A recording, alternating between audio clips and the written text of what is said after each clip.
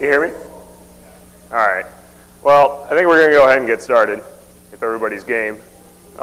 Smart cards are a pretty interesting topic by the looks of the attendance here. So this is Java Card 101. It's really about half smart cards, half Java Card. How many people here have actually been part of a smart card deployment of any sort, shape? That's about right, I guess. One. All right, good.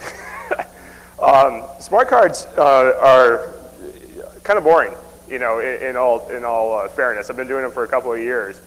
And it's not the most compelling topic in the planet, although it's real easy to screw up. And when you don't pay attention to something that's boring, you'll shoot yourself right in the foot down the road. So if you are thinking about doing a smart card deployment, you know, try and stay on board. I'm going to run through a lot of these issues, and you're more than welcome to come up afterwards and talk. I've got a lot of opinions that didn't make it into this thing. A couple of things before I start.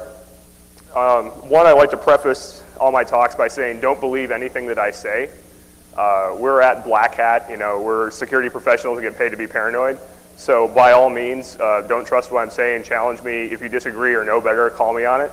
I'd much rather have people walk out of here in a rage because I've said something they disagree with than to everyone nod and walk out the door.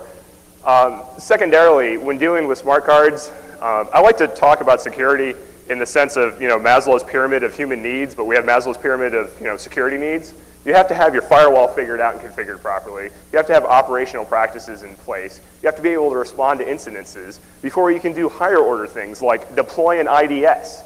You know, people have IDSs that just sit idle because they don't have the time or the people or the procedures to deal with it. Smart cards are the same kind of thing. They look real sexy and all, but in all fairness, you better have your bases covered before you start going in the realm of why you need to use smart cards. So on that note, why do you care about this talk and why do you care that I'm speaking to you? I've been doing Java Card security for about 3 years off and on. I work for a company called Cigital. It's like digital with a C and possibly the worst name imaginable to name a company. We're based out of Dulles, Virginia, which is about 40 miles outside of DC.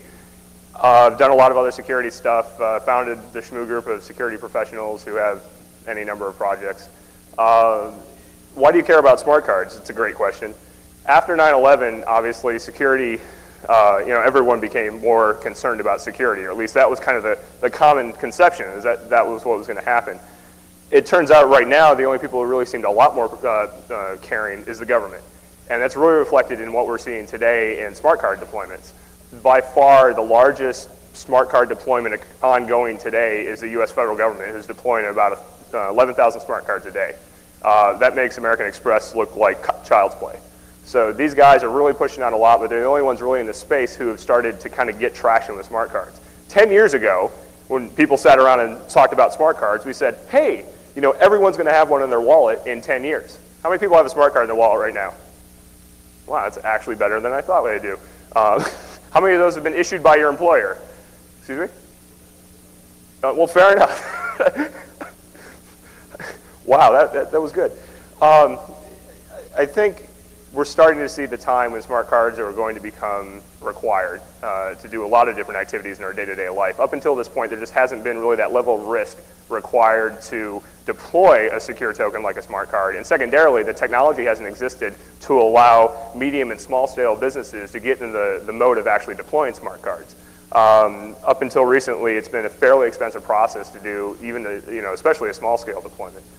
And you know, it's going to be 6 o'clock at the end of this thing, and drinking will ensue. So try and stay with. I think the study says your average attention span is 40 minutes. So we're going to try and double it here, and we're going to try and double it in Vegas right before we get drunk. So if you need to jump up, you know, do jumping jacks, whatever it takes to stay awake. Throw stuff at me. I'm really, you know, with you know the 8 people we have here, it'll be fine. So what is a smart card? Originally there were these MagStripe cards. I think everyone's got one of those in their wallet. They have a magnetic strip across the back. It looks like a credit card, pretty much is a credit card. You can encode information on this stripe. There's low density and high density stripes, but really we're not talking megabytes and megabytes of data. It's a very finite amount of data you can store. In general, it's static, and it can be copied readily. Especially the low density cards, there are copiers that you can buy, you know, publicly on the internet to just copy low density MagStripe cards. So the idea of a smart card was developed to provide kind of a secure computing and storage platform to allow for more advanced portable technologies or portable storage technologies.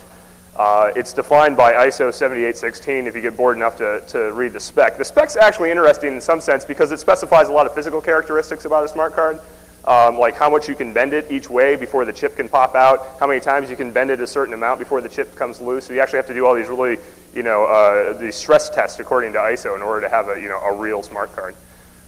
They also now have punch outs. Like there's the standard magstripe format smart card, but there's also ones now that have little punch outs, which you commonly see loaded in like a GSM phone, where you take this, basically still the same contact for the smart card, but you plug it into a phone, and now you have a little tiny portable token as opposed to the big one that's on the card. There's a lot of other specifications that kind of deal with smart cards. I'll talk about a lot of them today. The one I'm not going to touch on is EMV, which is EuroPay, MasterCard, and Visa. As you can guess, this is a specification that deals with financial processes and storing the financial data on a smart card. EMV governs a lot of the financial space for smart cards. It's not a memory card. This is something that's kind of important to keep in mind. Smart cards do processing. They actually have a microchip on them that's capable of thinking, doing a little bit of work. A memory card is effectively just a portable storage mechanism. Looks like a smart card, has the same contacts, but internally it's really pretty dumb. Smart cards receive clock and power from an external source. This is really important. They operate usually at 5 megahertz and 5 volts, I think. But that's all supplied by the terminal. So as an attacker, you have access to, say, manipulate a terminal, and you can underclock or overclock and undervolt and overvolt a card. And I'll get into some attacks in a minute as to why that becomes important. There's contact cards where the typical smart card where you have the little pins and they'll contact the card and transmit data and supply clock. You also have contactless cards that basically you move it through a magnetic field, it induces a current under the card and allows the transmitter to transmit data back to back to the terminal. Those aren't as common anymore as the standard contact-based cards. There's 3 types of memory on a smart card, and this is actually important as an application developer or someone deploying them or integrating them. There's ROM, typical read-only memory. There's EPROMs, which allow for basically persistent memory to be made persistent across power loss. Standard EPROM mode, I pull power, but it still is going to be the same thing next time I plug it in. The problem with EPROM is it's a little slow compared to something like RAM. Secondarily, you get a finite number of writes on it before you've basically exhausted the EPROM's ability to store data, usually about 100,000 writes or so. EPROM space needs to be used wisely, as opposed to RAM, which is just kind of your standard run-of-the-mill, use it and abuse it kind of deal. The memory amounts that I quote here are kind of state-of-the-art for today's smart cards. 5 years ago, these numbers were probably an eighth of what they were now. Think about trying to jam an application into, a grand total of 30 some odd kilobytes, like a whole full-blown application. It's real tough. Smart cards that exist today give you a lot more flexibility. 32 plus 8, 40 kilobytes of memory is still not a lot to play with, but it's a lot more than it used to be. But of course, we'll never need more than 640K. So when we're talking about smart cards and the attacks against them, we'll be talking about some different entities. There's, of course, the terminal, which contains kind of the off-card application, off-card logic to talk to the card. There's the reader, which is the physical interface to the card itself. And sometimes the reader is attached, like part of the terminal, and sometimes it's not. If for your PC, for example, you may get a smart card reader that's, hangs off a USB dongle or something like that. That's just a standalone reader, and the terminal effectively in this case is your PC. There are smart readers and dumb readers, and when you're doing development or testing the smart cards, it's really important to know the difference. Smart readers, effectively, you tell the reader what you want it to do. You say, I want to tell the card to do this. And then the reader kind of mediates the thing and says, oh, well, it's this type of card, so I'm going to communicate it like this. And it abstracts a lot of nuances from different cards from you by having some intelligence. Dumb readers are basically, RS-232 to smart card converters. You send it some ones and zeros, and it converts the ones and zeros to the right frequency and voltage, and then drops them on the card. Real dumb. You can get dumb card readers for about 10 bucks a pop. You can get like the smarter ones for about 50. And of course, there's the card. But beyond that, there are a herd of people you need to be concerned with. There's some people who write the applications that live on cards, which may be different than the card issuers. For instance, for an Amex Blue card, Amex may be the issuer of the card, but you may have a Hertz rental agency loyalty application it lives on. Hertz has written the application, but Amex is the one who's ultimately responsible for that card. And of course, there's the card holder, the person who has the card. And there's obviously a lot of noise. So what do people do with smart cards? Well, you know, the one people like to think about is stored value because it's real attractive to hack into a stored value system. This is basically where the card says, hey, I have $20. And by I have $20 mean what's on this card is worth $20. And so what I'm capable of doing at that point is putting it in, say, a vending machine, and the vending machine says, oh, you want to buy a Coke? That'll be $1. And the stored value card says, okay, well, decrement me by $1, and I'm now down to $19. You know, if you can subvert that system, you've won. I mean, you've won the ultimate victory of printing money. You know, there's no treasury to be concerned about. You're just able to basically create your own cash. There are a lot of other applications for smart cards. Amex's big rant for a while was the idea of a wallet where all your information, your sizes, the colors of your clothing, you know, all this crap would just be stored in the card, and you would never have to, you'd walk into a store and say, I need a suit, and you'd hand them your card, and it would have your neck size and everything, and 5 minutes later they'd have it tailored rather than putting it on your body and walk out the door. That's not really happening yet, but it's an ideal that a lot of people are gunning for. Loyalty applications, keeping track of frequent flyer miles, things like that. And then identity and access control, biggies, big ones for the people in this room. Who are you and what are you allowed to do? The card may contain information that proves who you are, and it may even contain information that says what you're allowed access to. Remember, this is just a token and it can be stolen, so when designing smart card systems, we'll get into that in a minute, you need to be concerned about what happens when the card leaves the cardholder's hand and goes into an attacker's hand. And also just generally secure storage. You want to store some RSA keys and put them in your server and so they're never actually disclosed to the operating system, put them on a smart card. So what happens when you actually want to converse with a smart card? The smart cards are command response based. They're not the most glorious pieces of computing equipment. You basically ask it a question, tell it to do something, give it a command, and it will respond. In general, it's not thinking about things in between commands. Like you tell it a command, it does this thing and it responds, and then the smart card just kind of sits there idle waiting for you to do something else. It's not going to go out and run SETI at home, you know, in its spare time. The basic packet you can think of for smart cards is called an apto, and this is defined by another esoteric ISO spec, esoteric ISO spec. That's a lot better. There's also lower level encoding that you need to be aware of. There's T equals 1, which is basically byte or T equals 0. It's a byte oriented, like I send 10 10 10, and that's what you get on the other side. T equals 1 is a more advanced protocol that cards can use to communicate, which basically allows packetized data to be sent. So multiple sessions can be running to the card at one time, so the card can be kind of doing multiple things at once. If you put it in the reader and 3 different applications in the terminal want to interact with you at a given moment, they can all start a concurrent session through a T equals 1 session. From my experience, what I've seen about half the cards that are made today that you can buy from most companies are T equals 0 and the other half are T equals 1. There's really no particular reason to have T equals 1 cards unless you're going to be running a very sophisticated system. Finally, another thing you need to be aware of, there's this thing called answer to reset. When you plug in the card and it first gets power, it just spews forth information. It says, hey, I'm going to use T equals 0 and I expect this kind of voltage and this is my data rate and a bunch of other crap. And you can decode this answer to reset. The really important thing about the ATR is understanding that's where you're going to find out which protocol you're using. So bear with, there's only 2 more slides that are in the dregs and this will get interesting, but you got to understand this stuff to move forward. This is the basic breakdown of a command apto. Class instruction, P1 and P2, you just think of it as an opcode, kind of a hierarchical the class of instructions. So you might have like 80 as the byte for your class representing encrypted and 00 representing unencrypted. And then you have a whole series of instructions within that class. And then you have these parameters you can modify to basically cause those instructions to do different things. And then you can, that's what's required. If you just have that information, it's called a case 1 apto. Again, if you leave this room and decide smart cards are so compelling that you've got to go look on Google and figure out how to do this stuff, you'll see these phrases again, and that's why I'm kind of bringing them up right now. Secondly, if you decide you want to send data to the card for some reason, you're going to set this thing called the LC, which is a byte that says how much data you're going to send. And there's this data payload. And then there's this thing called an LE, which is basically how much data you expect to get back. So if I'm telling you I'm going to load this data and I don't expect anything back, I'll give you an LC and some data, and I'll leave off the LE, and then the card should just respond with everything's A-OK. So the response apto, basically this is what the card sends back to you. If you set the LE on the previous, on the command apto, it'll send you that much data back. And then the status word, which you can think of like an exit code. The status word could mean A-OK, or it could mean I have more data for you. You only asked me for 20 bytes, but I really have 30 bytes, so why don't you ask again and I'll give you the last 10.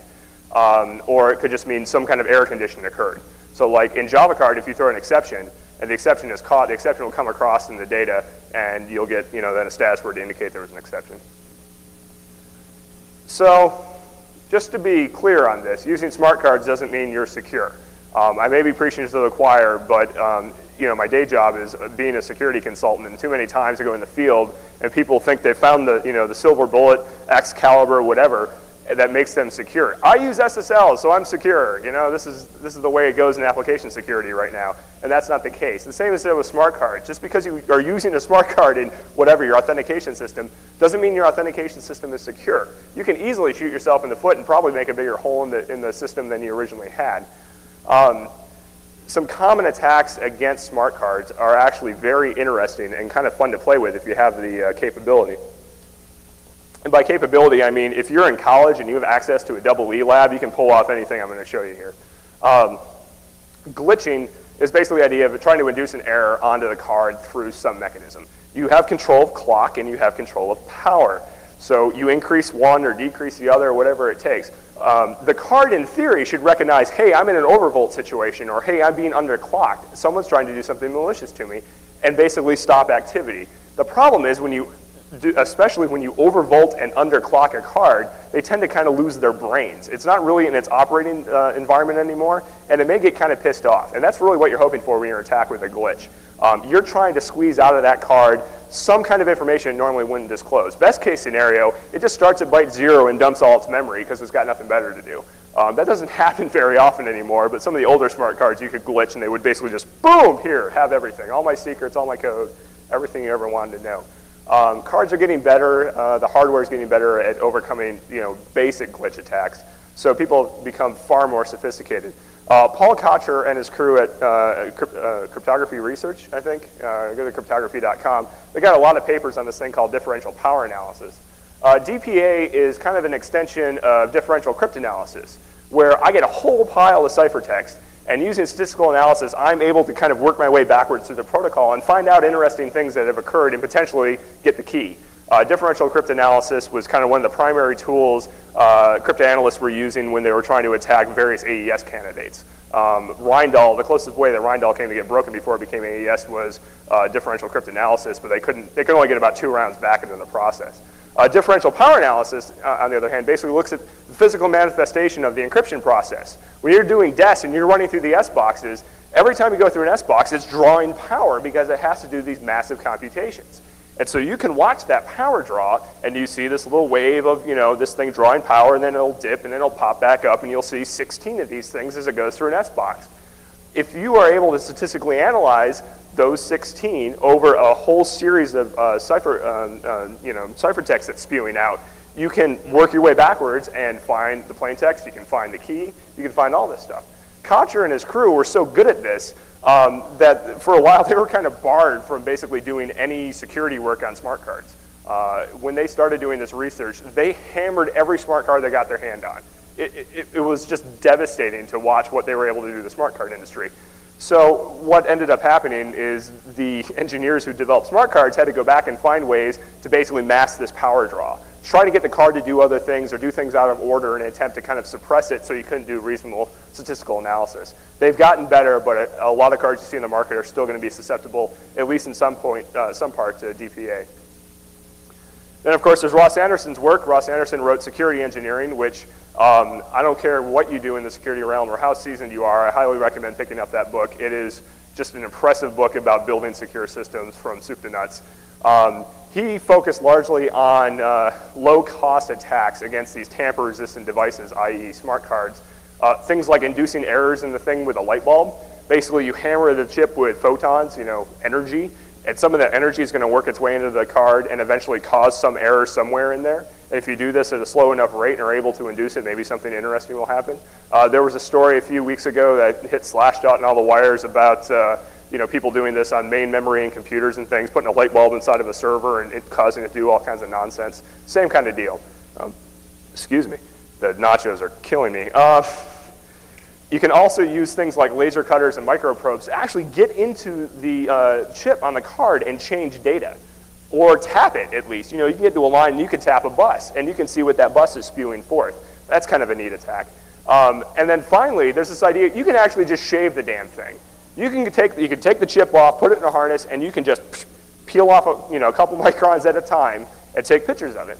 And there's software out there that allows you to take pictures and allows you to reconstruct not only the structure of the chip itself, but you can also determine, if you know how the EEPROM's constructed, what's a 1 and what's a 0. And even with RAM, if it's used enough, you'll be able to tell what its normal value is. So you're able to shave this memory over and over and over until you've made this three-dimensional map of the chip. In response to these types of attacks, what the chip manufacturers have done is basically scrambled the hell out of these chips. They'll take EEPROMs and they'll take some addresses and put them up here, and then they'll put some down here, and they'll put some way over here, and then run connections all through the silicon. I mean, it's just a mess.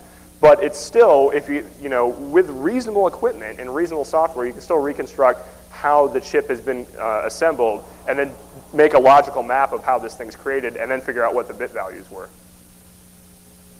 So that's attacks against the card, and those are really sexy and all, but 9 times out of 10, you don't need to resort to that because the system end-to-end is really generally broken. For most people that are kind of homebrewing their own smart card solutions, and even people who are doing this professionally, the card ends up not being the weak point so much as the protocols that they're involving or the kind of backdoors or side channels that they put into the system. One of the biggest ones is just simply, you look at the protocol, you watch what's going back and forth across to the card, and you're able to say, hey, look, all it's doing is asking the card, did you decrement that by $1? And the card said yes. All you need to do at that point is create a card that just says yes every time someone asks if it took away money, and you have an eternal source of cash. It's an excellent attack. The guys at MIT, God help you if you ever install a high-tech vending device at MIT. There's just this history of shattering these things into pieces. I tried to find a URL for this, but I couldn't. But these MIT guys basically, they put these vending machines in the freaking MIT labs that had smart card stored value things to get sodas and stuff. So these guys took credit cards. They put, you can get conductive ink from Radio Shack, and then Frankensteined up an RS-232 cable and wrote a driver, and then they sniffed what was happening on the card for a while, and then they were able to take their thing and just walk up, plug it in, they'd reproduce the protocol and software, and they could get free food forever as long as they were at MIT. There was a Blackboard, this company called Blackboard that makes an ID system for universities. They had some big hemorrhage recently where someone basically reverse engineered their protocol. The problem today is reverse engineering equals DMCA lawsuits. So there's some concern about people's willingness to get involved in this, but I find that once you go to college, you don't really care about getting sued, you don't really care about going to jail, you just care about impressing people. So never underestimate the power of a bored college student. That person is your worst adversary if they don't like you or they want free ramen. So, and then finally, some of these systems I've seen, they actually, okay, so you got the smart card, this fully robust protocol and all this stuff, and then, just in case the smart card reader isn't working, there's a mag stripe on the back that just basically has your name encoded. So, okay, smart card reader doesn't work, slide it through the mag stripe, bing, door opens and you walk through. Be aware of any of these systems that have these other alternative access mechanisms because they'll probably be the weak point. So Java cards, after all that, I'm sure you're still really gung-ho to deploy smart card systems, but nonetheless, I'm going to plow forward. Back in the day, here's this 27-year-old kid standing on the podium saying back in the day, cards were really difficult to make. The program that made a card basically went into a hardware mask. The code was created in a piece of silicon, and then they made thousands of these things. And if there was a mistake found after fabrication, you had to basically take all the old cards, dispose of them, and then go through the whole process again. That's like the worst case software engineering problem imaginable. Like, oh, you screwed up today. We won't find out for 2 years, and it'll cost us, $2 million to redo the whole project. Excellent. That concept and that problem with smart cards made them really difficult for people to bite on for years. And that's why generally people are just using smart cards as memory cards. Here I'm going to store some data and I'm going to get it off it, and that's all it's going to do. With the advent of things like Java Card, you've got more of a general purpose operating system on the card, and you're able to actually load your own applications. Good God.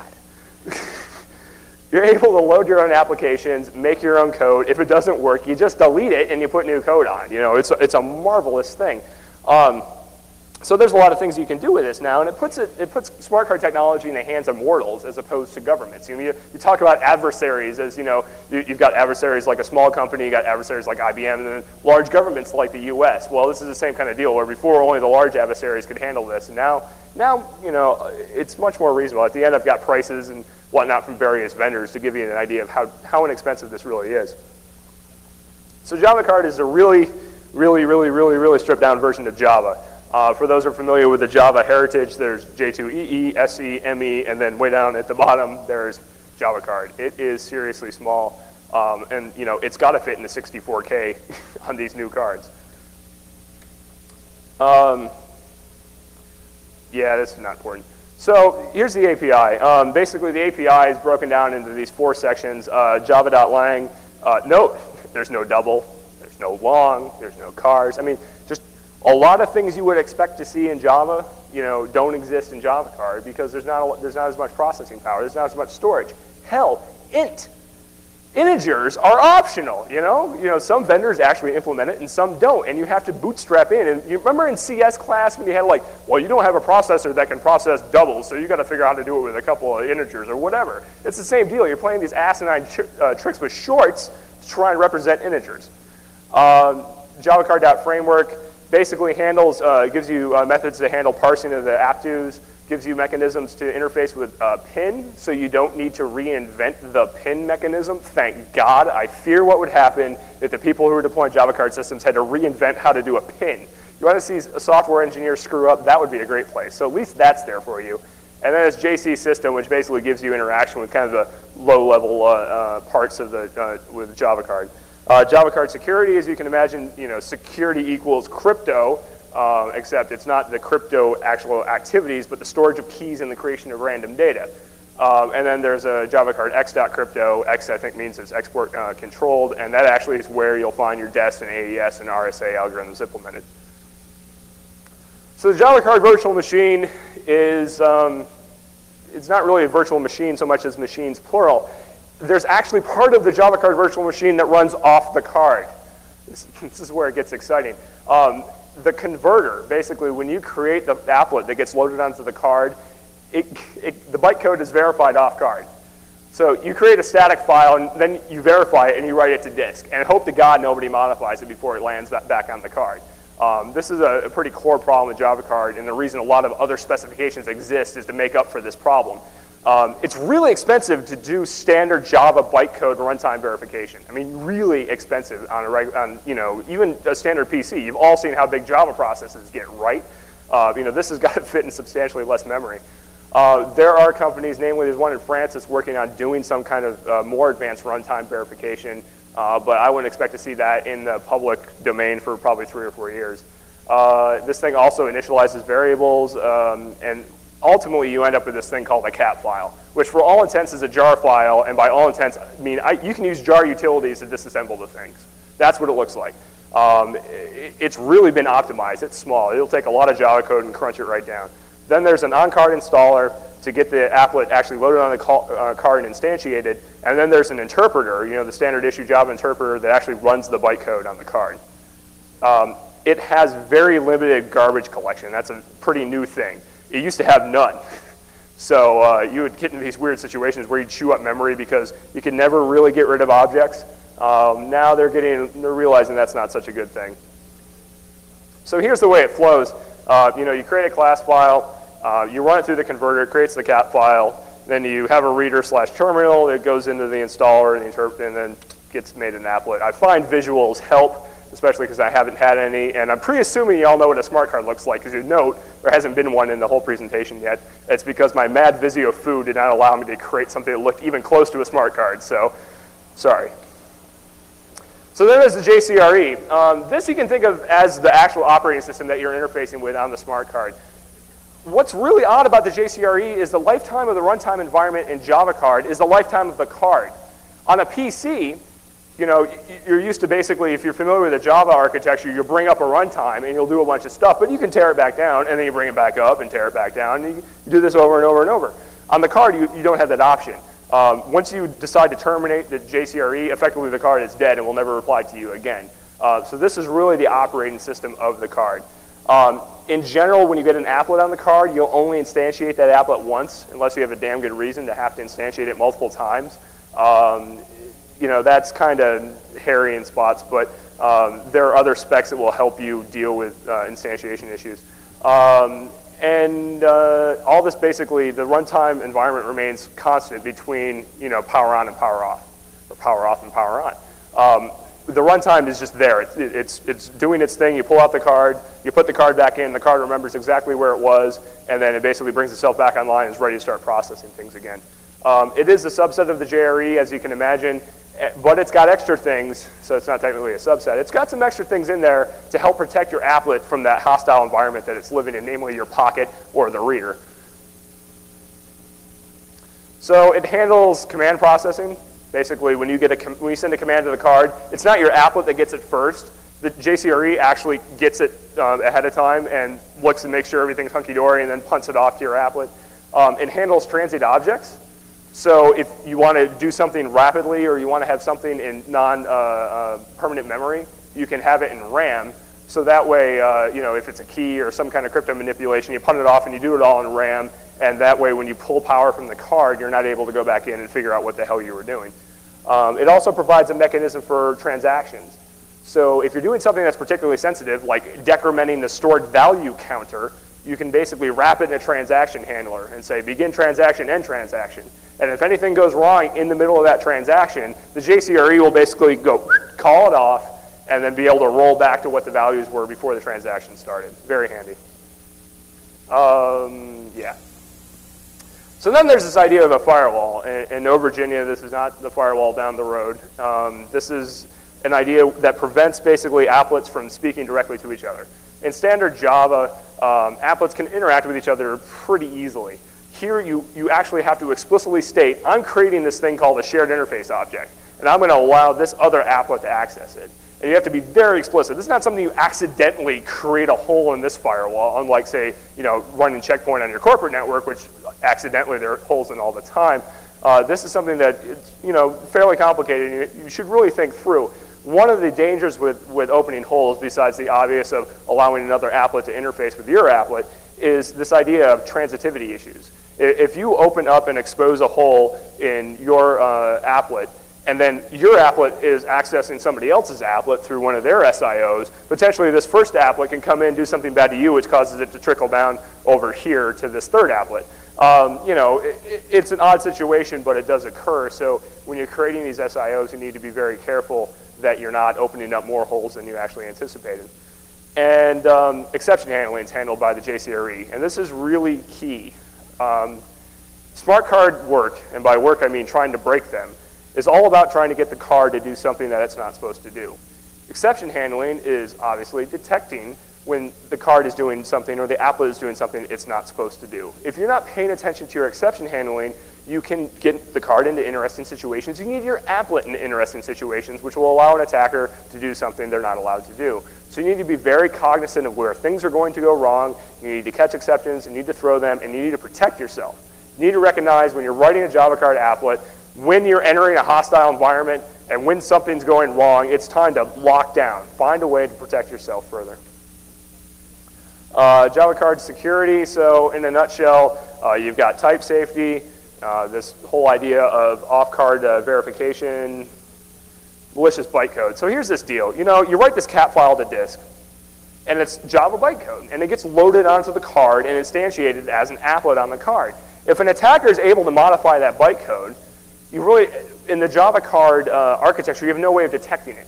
You know, you can even put in, sir.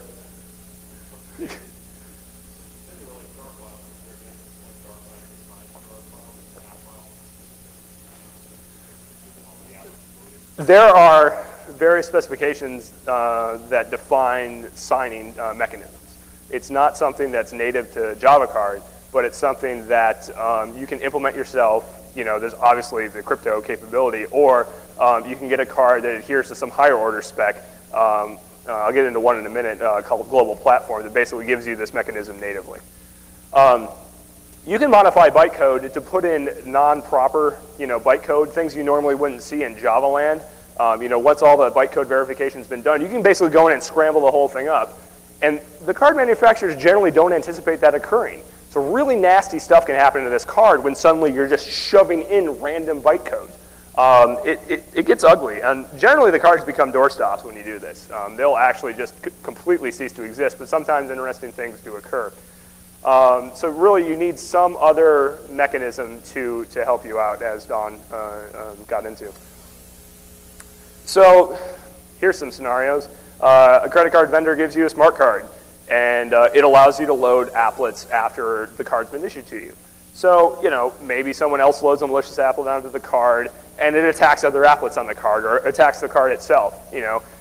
As much as they try to protect things, you can still wreak havoc if you're really trying by loading a malicious applet. Maybe there's a malicious terminal that just terminates the wallet applet.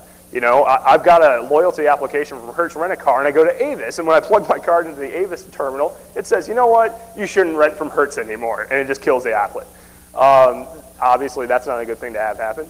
And a legitimate terminal could be subverted to load malicious bytecode. In the stock Java card land, these are all real possibilities. Again, this just starts to reek of, well, you obviously need a lot more to do to protect the card. So, global platform. Global platform originally was open platform, or open platform was originally global platform, whatever. It's created by Visa. And obviously then it kind of revolves around the financial industry, but it provides a really solid framework for controlling code loading onto the card, and even interaction with the card. It provides a per aptu MAC, basically a cryptographic checksum. Think of it as signing each packet that goes to the card that goes back to a key that's either some shared secret key with a card in the terminal, or some kind of public key cryptography that says, yes, this aptu was sent by someone I trust, and by trust means I have the key. It also allows you to encrypt the aptu itself, so even people sitting in the middle of the transaction aren't able to determine what's actually going on. It allows you to have a cryptographically signed cap file, so you can go in and say, well, unless this cap file was signed by a key that I trust, I'm not going to allow the code to be loaded. And it gets a little more mundane than that even. It allows for the cap file to contain multiple applets to be signed by different application vendors, and it gets nonsensical after a while. There are no vendors that implement global platform completely yet. However, there are a lot of vendors who are starting to get it figured out and at least have the macking and the encryption put together, and are really able to effectively control the loading of cards, or loading of code on the cards. If you get a global platform card right now, you will likely not be able to just shove an applet on it without the key. They're pretty damn good. Global platform, in my opinion, if you see vendors going to a more open card in the future, which really does allow Hertz or Avis or whoever to load applets after it's been issued, they'll likely be using global platform. I've been kind of in the global platform world for a couple of years now, and I'm really impressed with it, and I think there's a lot of future here. However, it also is very complicated, and the smart card vendors are still just getting it figured out. I've used these terms. This slide is obviously woefully misplaced. Pre-issuance, this idea of issuing a card. And issuing a card means it goes from the card issuer, like Amex, to you, to your hands, or goes into an envelope and goes through the mail. In pre-issuance, which is really a state in Java card, the card is assumed physically secure. This is this idea of the cap file, not getting modified because you trust the card, you trust the terminal, you trust the application provider, all this crap. Post-issuance is when it goes downhill. Once the card actually gets in your hands, that's when most of the models that they use for attacks decide, well, this is where we need to pay attention. And so a Java card, you can actually say, all right, you've been issued now. The card is effectively in the field, and now you need to do a little bit more to protect yourself. So from a Java card perspective, the biggest thing that means is you can no longer declare native methods. And a native method is one that's basically, it's not Java anymore, it's interacting directly with a microcontroller on the chip. So you're able to go in and just issue, effectively assembly code inside of a pre-issuance applet and put it on the card and do whatever the hell you want to do to that. I mean, at that point, you're just under the radar Java. That's a really bad thing to have happen in the field, so they disable that ability once you actually issue the card. So in Java card, there's some methods that I'm going to go over. I'm not a developer by trade. I'm getting up here and ranting about software issues, and that's because the company I work for right now does a lot of software work, so I've got a bit of that indoctrination going on. I write really bad code. I'm not a good hacker. You know, I'm a good defender, and I can run networks. And I've actually been forbidden from writing code at jobs before, because after the first application I wrote, they said, no, never again. You go sit over there, we'll write the code for you. So I'm going to talk about this stuff. If you ask me questions, I will likely not know the answer. So there's the biggest caveat on the planet. So the install method is called, shockingly, when you install the applet on the card. This instantiates the applet, which effectively any objects that weren't initialized by the JVM for whatever reason are initialized at this point. It allows you to do some extra food to basically get your applet ready. You can do key creation and nonsense like that. And you have to call this register method. So the JCRE, basically, it's got a little registry that it keeps track of what applets are on the card and what state they're in. And if you don't call register, it actually doesn't register you in the registry. Sir? This is whenever you're loading an applet. So the applet can be loaded post-issuance or pre-issuance. So this registry, if you don't call register, then the card doesn't know you're there, and your applet is effectively just taking up space, and you have to go in and delete it. So if you're developing these things, don't forget to do that. So select is what gets called by the JCRE once it's got an app due, and it said, everything's okay, I'm going to pass this on to the application. Backpedal. When the JCRE gets a select app due, the select app due is basically, every application has a name or AID associated with it. And when you want to interact with an applet, you have to select that AID first. So when you issue a select app due, first the Java card virtual machine will basically do anything it needs to do to verify what's happening, and then it punts it off to you and says, someone's trying to select you.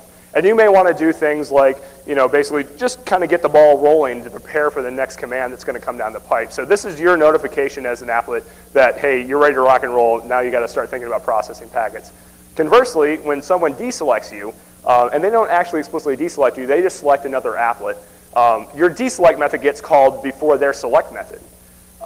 Sounds like a fun time for denial of service, right? You just put your deselect method into an infinite loop and then it never goes away. Fact of the matter is the JCRE specifies, look, I'm going to call your deselect method, but I'm in no means going to give you any time to do anything. So you got, you know, about a microsecond to think about it, and then I'm going over to the other guy. So this deselect is a non-blocking process. You know, the JCRE will just step right over the top of you if you take too long in your deselect. And then the real one.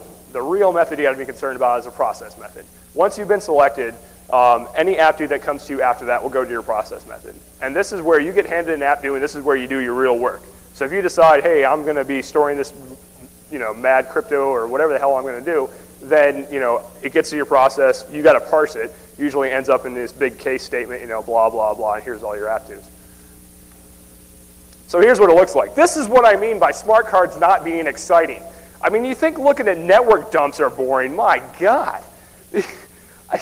I've seen screens just full of this stuff. And after a while, it's like the Matrix. I mean, you can just kind of understand what's happening, but it really, to the layman, it's the most boring. I've given presentations on smart cards, and you get to the demo screen, and eyes just glaze over. That's why there's no live demo. This is like the closest you're going to get to a smart card today. Basically, the first app due, I want to power on the card's powered on, and I want to select AID 1, 2, 3, 4, 5, 6, 7, 8. This is a global platform card, so I'm specifying 80 for a class, which is basically non-encrypted, 50, which is select, and then I'm not passing any P1 and P2 to it. The next one, 8, says I'm passing you 8 bytes, and then 1, 2, 3, 4, 5, 6, 7, 8. So this is select that applet. The card replies back with 61 1C. 61 means I have some data for you, and I have 1C of it. So why don't you ask for it? The next app due is me saying, okay, here's, you know, 00, which basically is an ISO class, C0, which is give me something, and then 1C, which is the give me 27 bytes of the stuff. And then the card replies back with blah, 27 bytes, and at the end you'll see a 9000, which in global platform land means everything's okay. That's an exit code 0. Just keep on trucking. So, yeah, secure coding isn't complicated enough. Let's get it into a smart card. It's actually kind of shocking.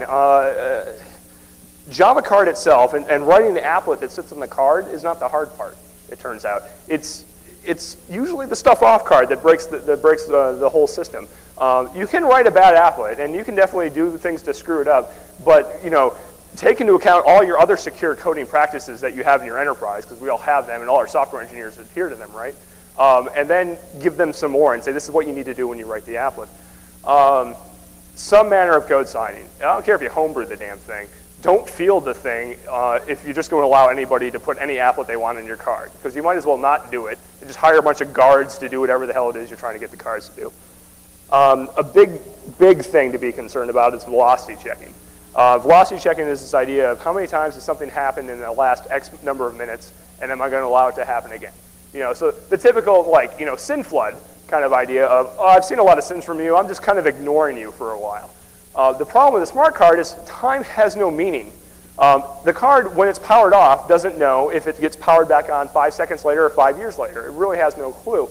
So velocity checking in smart card sense is really just this idea of going through and seeing how many failed somethings you have, and just period.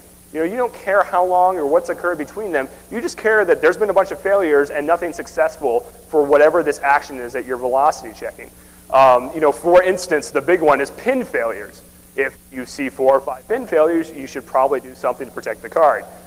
Usually you have a pin for the user, and then you might have an administrative pin that only the people who issue or maintain the card systems are aware of. So if the user fails his pin 4 times, then you'll lock it, and they have to take it to the administrator, and the administrator has to enter in the right pin to then unlock the user pin. And if the administrator fails 4 times, then you should just shoot the card in the foot. You should terminate everything and say, hey, sorry guys, you're going to have to get a new card because I'm likely trying to get hacked.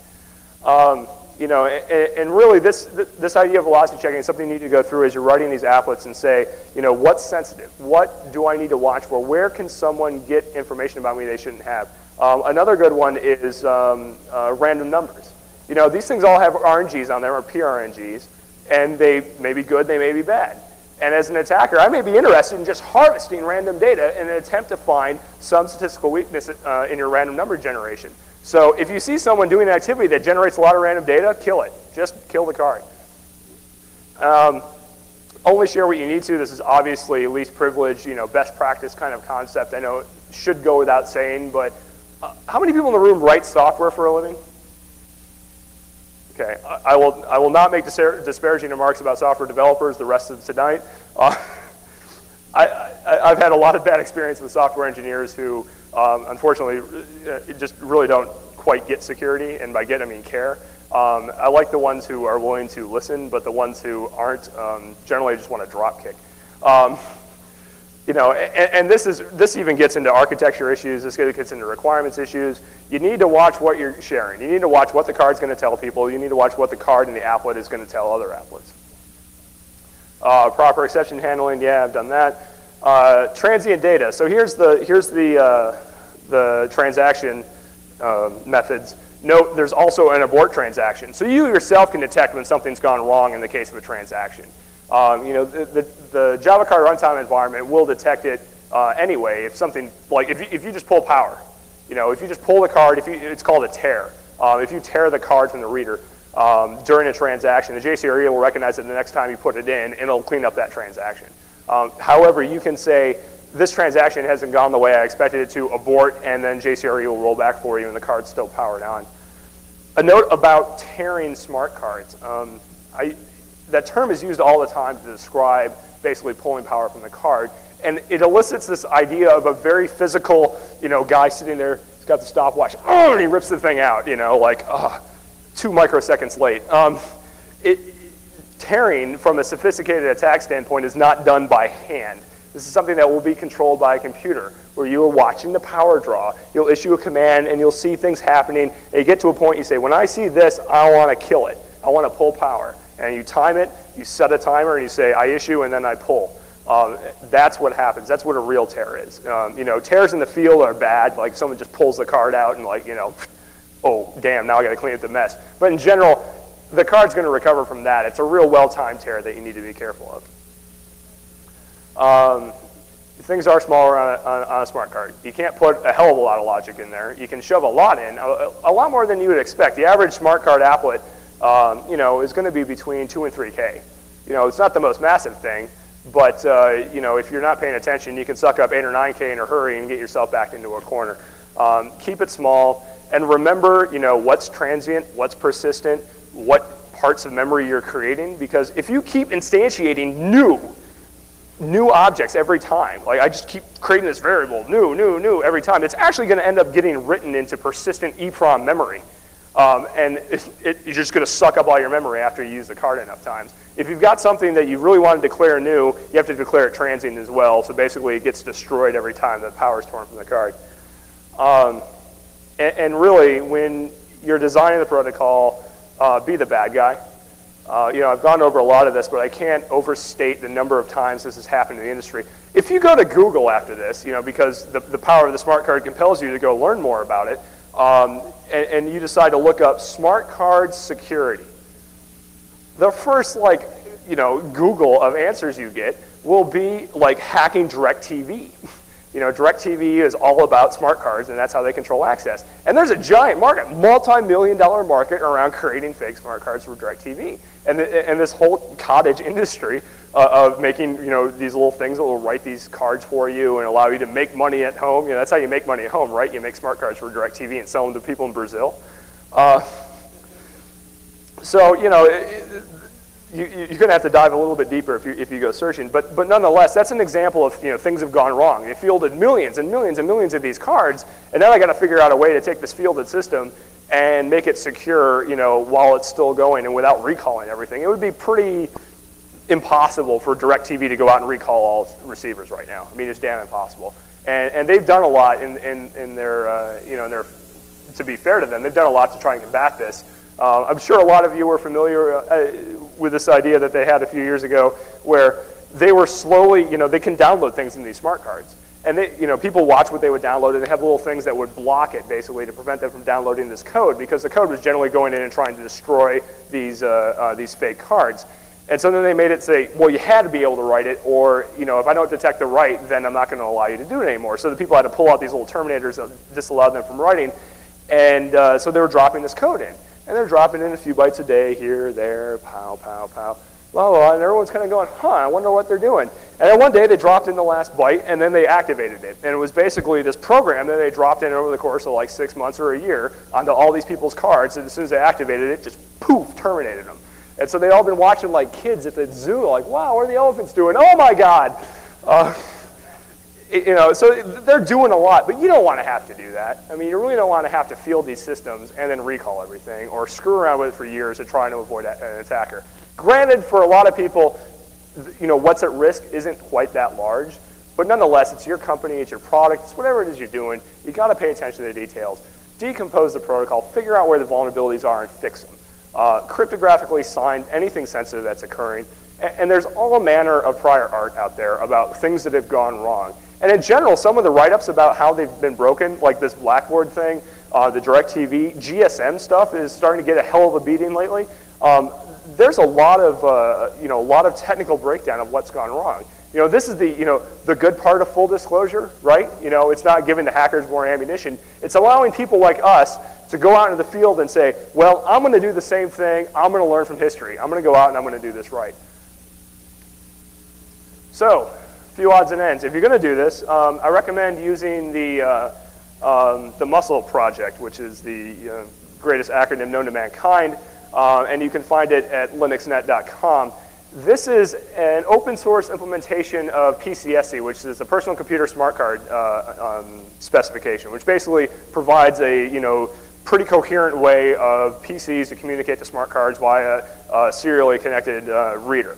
Microsoft has a PCSC implementation that I think is an XP. I mean, that's pretty much what they're using. They're not using this code. Well, maybe they are. But you know, this is the spec that they've coded to. There's a lot of code there. I mean, there's an awful lot of code there, and you can get that stuff and you can tear it apart. It's well documented. They've been doing it for years. There's OS 10 support. I'm a big OS 10 zealot. So if you're OS 10, you can download it as well, and you can start to play around with it. Sun, obviously, as the proprietor of Java, has oodles of documentation on this, although it's kind of hard to find at times. There's a really good book called Java Card Technology for Smart Cards. It gives you a lot of examples of how to write applets. They don't really talk about applet security that much, but I think you can kind of extrapolate based on secure coding guidelines that I've given you here and the things available on the net what you need to do to write a good application. Card vendors, Overthur, Gemflush, Schlumberger are kind of the biggies. Gemplus has a nice online store. You can go buy this dev kit. I think it's like $200. It comes with a reader, 5 cards, CDs of code, all this crap. It's really pretty slick. Schlumberger has kind of similar deal. Gemplus's site was actually, like their store was down for maintenance when I tried to check their prices, so I can't recall all the odds and ends of what they cost. But it was about $200. Schlumberger's $50-ish for readers and about $12 a card when you buy them in lots of 5. And one nice thing about the Schlumberger cards is they actually make cards now with USB logic in them.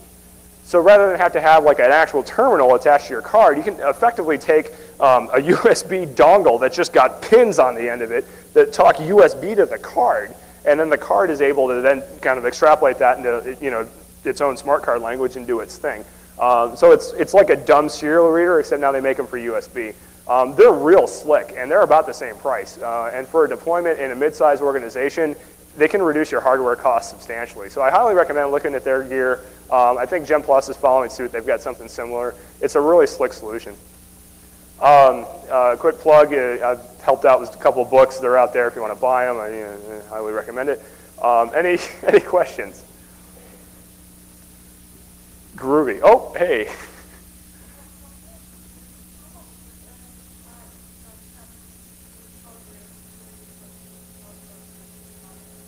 The question is, how much time spent on security testing of smart card hardware versus smart card software? It's really done by 2 different animals, it turns out. The people who do smart card hardware testing are either the smart card creator themselves or third parties who have been contracted to do that kind of testing. For application creators, for software developers, they kind of assume everything's okay. And I don't know that I could put a real hard percentage. A lot of people don't pay a lot of attention to the security of their software, but in turn, I don't think a lot of people pay attention to the security of the smart cards very much anymore because they've overcome a lot of hurdles recently. Smart card hardware testing is a blast if you have the gear. And if you do have access to a college EE lab, I highly recommend going in and playing with this stuff. Paul Kocher's work lays it all out. If you read Paul Kocher's work and Anderson and Kuhn's work, you're an armed terrorist at that point. I mean, you can go in that lab, and you can go bananas finding out stuff about this card. And if you take a simple system, you'll likely be able to break it. If you take something more advanced, you'll learn something about it, but you'll likely not be able to do anything interesting. Other questions?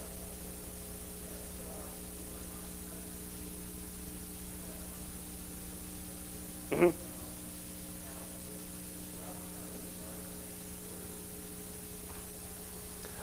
That would be something that you would load pre-issuance. So while the card's in a protected state, you would go in and load in the keys. And Java Card, obviously, it gives you an API to basically load the crypto keys on.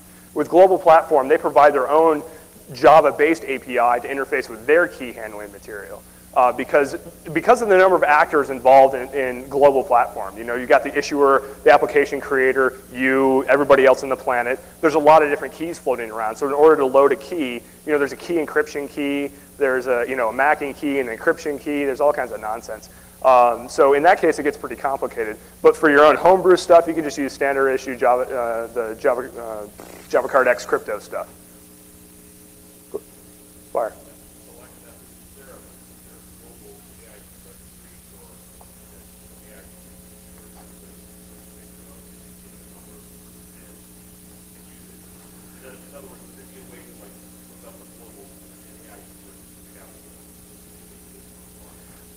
Not necessarily. For each system that's deployed, people will generally, say, I'm going to have this AID. Like for Global Platform, the card manager, there's this entity called the card manager, has the same AID on every card. And, in that case, Hertz or whoever would go and register an AID with Visa or someone. But it's not globally unique like a MAC address is. It's something that, if you're just doing this yourself, you could just choose anything out of the air. Something about the Select app that's important to know is you can have an AID called 123, and then you can have another one called 1234. And when you issue a Select, you can issue a Select that matches explicitly a string, or you can have one that matches, that string and then some other stuff. And so you may have, inadvertently, when you go to select your applet, you can tell select, if you tell it just to pick one, it'll pick the first one, and then the second one, and then the first one, and then the second one. There are times when you select yourself, I went through this select and deselect idea. If you select yourself, what happens is JCRE will call your deselect method, and then it turns around and calls your select method. So it's not a no-op. Selecting yourself in Java Card is not a no-op. It actually causes yourself to be deselected and then reselected. But if you're 1, 2, 3, and you do a select for just basically that string plus something else, and you try to reselect yourself, it'll actually go to that 1, 2, 3, 4 AID. And then you're off in la la land. That thing could do anything it wants. So when you're running select, don't get lazy. Know the whole name of the thing and select it by explicit name. Any other questions? Groovy. Hope we all have fun tonight. Stay safe. See you tomorrow.